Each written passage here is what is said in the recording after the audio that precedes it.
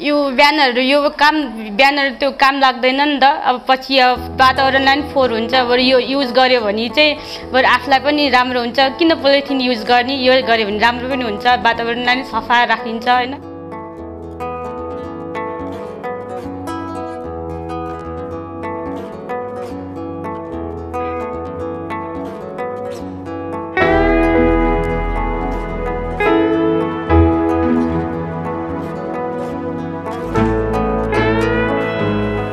Kathmandu is in a waste disposal catastrophe.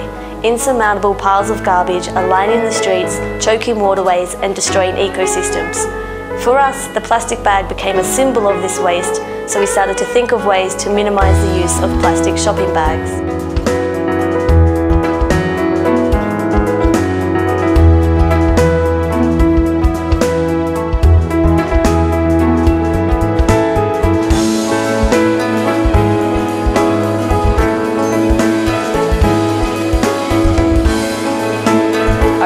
Upcycled product.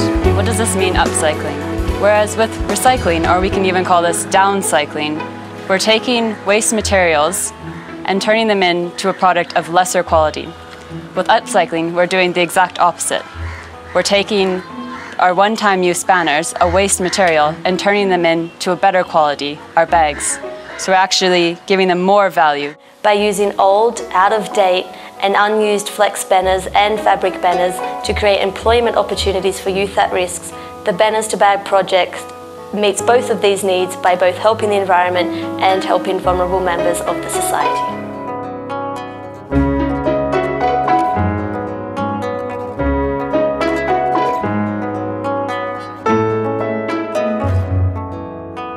Siwan have then begun their skills vocational training as a part of the Self-Reliance Centre.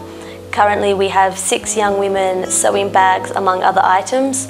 We hope to increase this training to incorporate more members of our Youth Safe group and then also other youth and women at risk.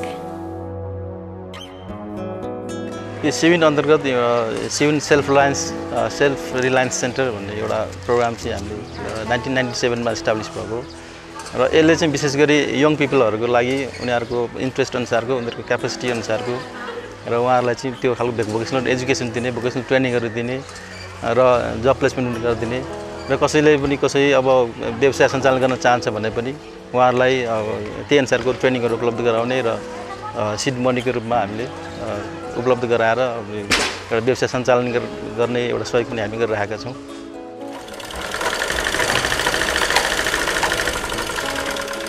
For many years now, we have wanted to start a project that is both sustainable and gives back to the community.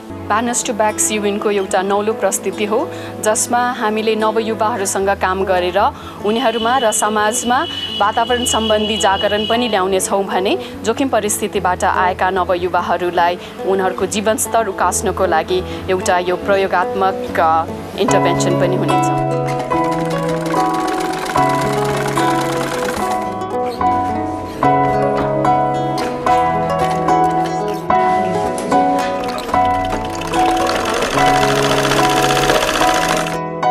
यो ब्यानरको ब्यागहरु बनाउन पनि अब हामीलाई फाइदा हुने रहेछ अब यो ब्यानर भन्ने चीज हामीलाई युज भइसकेपछि हामीलाई काम नलाग्ने जुन अब हाम्रो बन्यो बनिसकेपछि त्यसको म्याद सिद्धिसकेपछि त्यो काम नलाग्ने भयो त्यो अब त्यो फ्याल्नु भन्दा हामीले युजमा ल्याउँ ब्यागहरु बनाएर हुन्छ कि अब कुनै चीज अरु नै हामीले आइडिया निकाल्दै छौं अरु चीज पनि बनाउनको लागि अनि त्यही भएर हामीलाई अब पोलिथिनहरु युज गर्नु भन्दा पोलिथिनले गर्दा वातावरण पनि दूषित हुन्छ अनि त्यो पोलिथिन युज गर्नु भन्दा यो युज गर्नु हुन्छ भनेर हामीले नै बनाउनलाई अहिले थालेको The Banners to Bags approach is to receive donations from NGOs, private sectors and government institutions who want to reduce waste and promote their corporate social responsibility.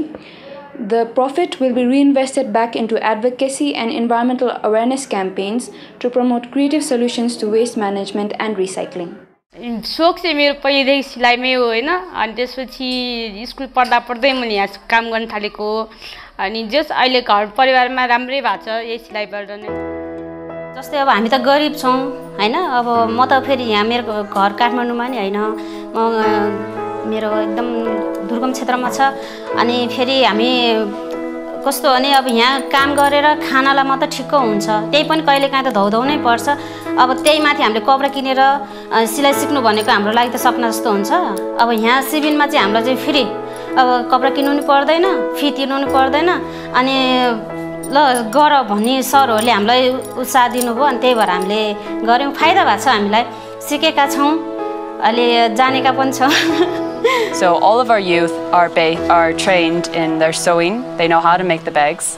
They're trained in social marketing. They know how to market the bags, and they know how to elect and promote and work as a team. Members of Siwin's Youth Safe group will also receive training in social marketing, so they will help us take the product to the market and stores around Kathmandu. Another benefit of the project is that donating organisations will also have the opportunity to buy the bags back for a discounted rate. In phase 2 of the project, we hope to extend upon Siwin's network of international organisations and create products that will interest them, such as laptop cases, iPad covers, and other items that may be sold globally. Sustainability.